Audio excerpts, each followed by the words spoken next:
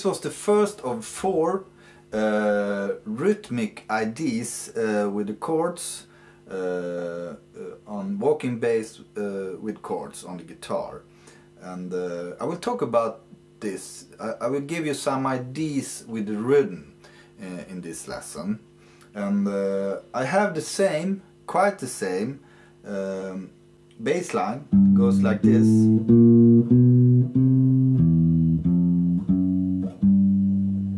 Okay, and it builds on the chord G7 to C7. So you have G7 and C7. But I color the chords, and I have also some substitutions leading into the chords and so on. But the main thing with this lesson is the rhythmic IDs that I show. Okay. So the first,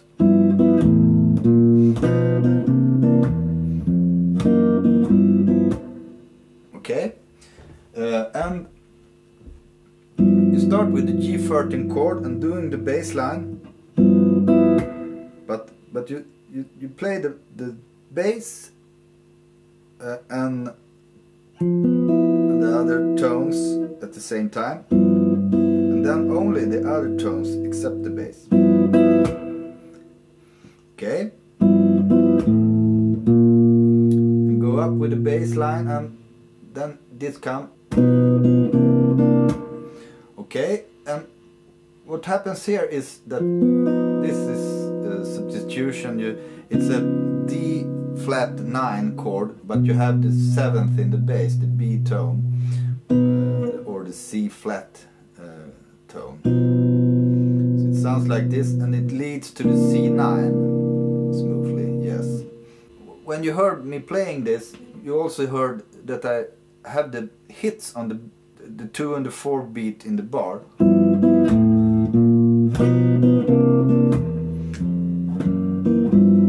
So here is the 4th beat in the bar, and I will give it a hit, but also at the same time playing the chord. So it's like this. In the context,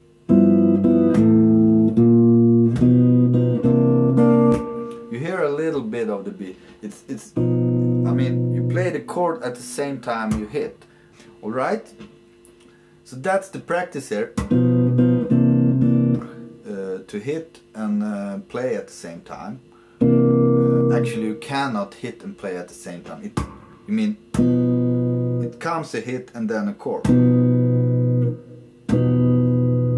The chord comes just after the hit, so it will be a little late, so to say. And then it's C9. Then the bass line goes like that, and then we have the F sharp 13 chord. It's the same here, it's on the 4th beat. So you hit and play at the same time, and go up to the G13 chord again. And that's the pattern. It's all of these rhythmic IDs have two bars patterns. Okay. So it will sound like this.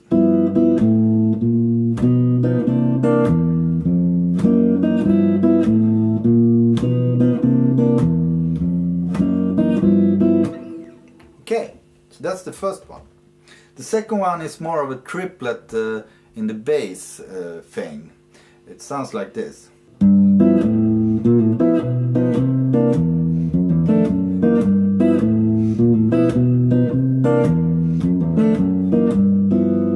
Alright, so the bass is will change a little here, but it's the same idea. And the chords, it's a 13 chord, G13 chord again,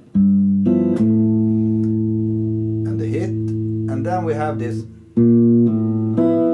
So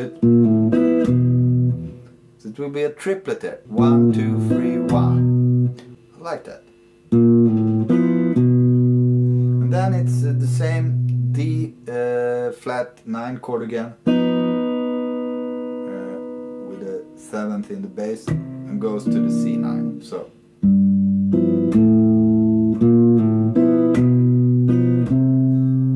and then we have C9, and it's the same idea here, leading into the G13 chord. So it will be the same, but other chords then.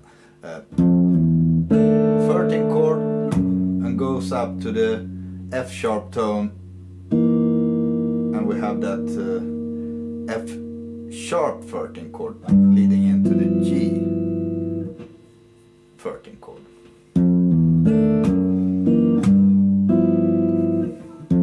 One, two, three, one. 1, 2, 3, 1. All right.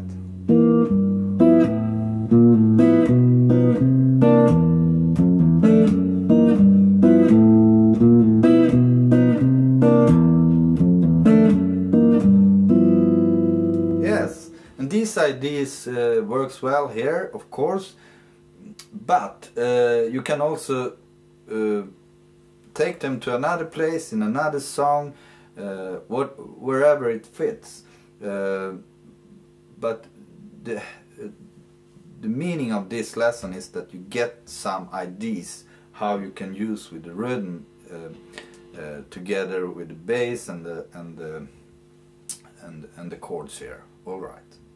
So that was the second idea. The third idea is also a kind of a triplet idea. It sounds like this.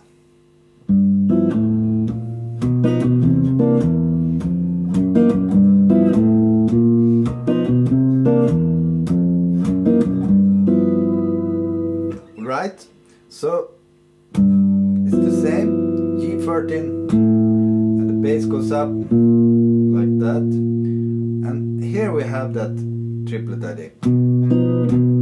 So it's 1, 2, 3, 1, 2, 3. So the bass goes down, ba bam,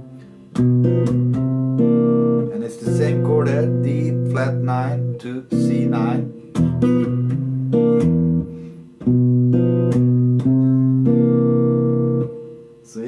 The idea is, and you have that hit on the strings, and when you hit the strings, it's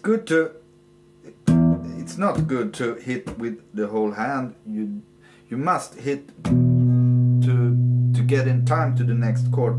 You must hit on the strings that will be played. Alright, so you see, hit here, then play, also, and then the bass again. It continues. It's the same C9, bass goes like that, and then we have the triplet thing again with those chords, F sharp 13 to G 13.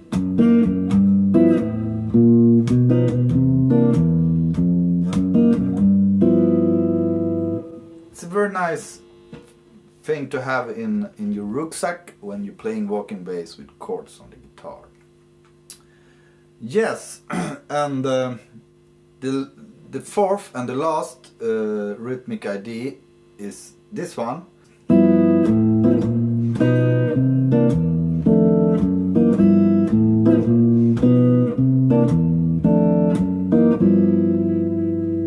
And what it is it's doublets, quarter doublets you can say.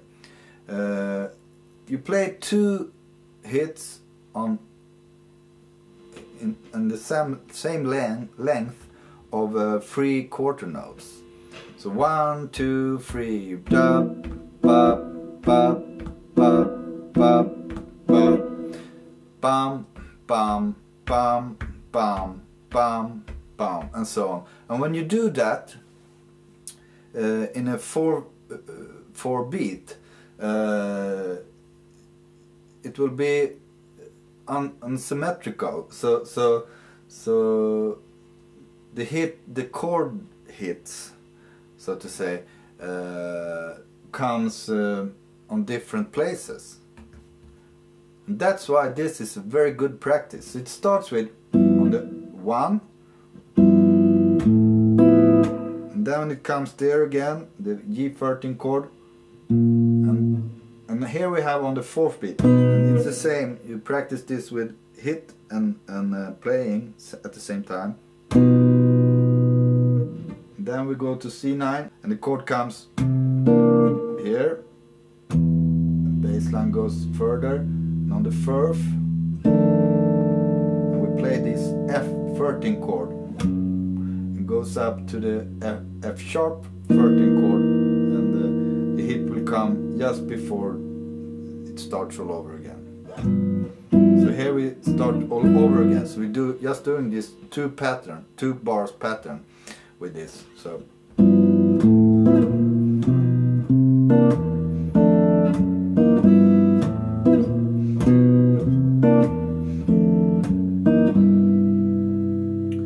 okay, this is very good practice, and you can take it to a song, you can take it to jazz, blues, or whatever, and it's not just a good practice. You can use it in your playing as well, and it will freely the rhythmics with your chord, so you get more free to take the chord wherever you want them. So I really recommend this last one. I recommend all 4 of these to practice them and take them to another situations, musical situations, and so on. So this was 4 rhythmic ideas with the 2 bars pattern in walking bass with chords on the guitar, and I hope you have use of them. And if you connect them with my other walking bass with chords on the guitar lessons, with bass lines and chords, which chord you will can play and so on, and how it works with that, I think you can develop a very good way of playing walking bass with chords on the guitar. And don't forget the hits. For me it's very much of the hits, and to have that swing feel in the playing. So have a great time. Subscribe to my YouTube channel.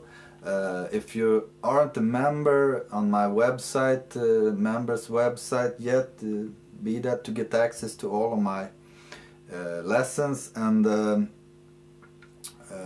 hope you enjoy this, and hope you will enjoy lessons in the future, and hope we'll see each other again.